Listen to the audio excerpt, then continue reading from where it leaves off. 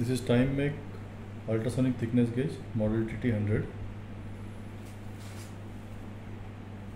I will show you how to use this instrument. First of all, we have to connect this probe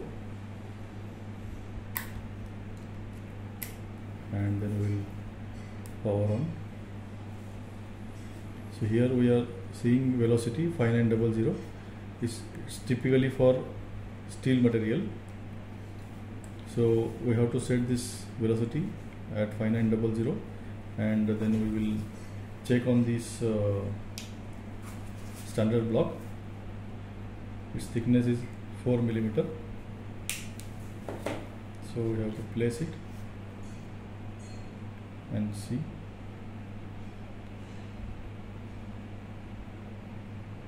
So this is the value we are getting.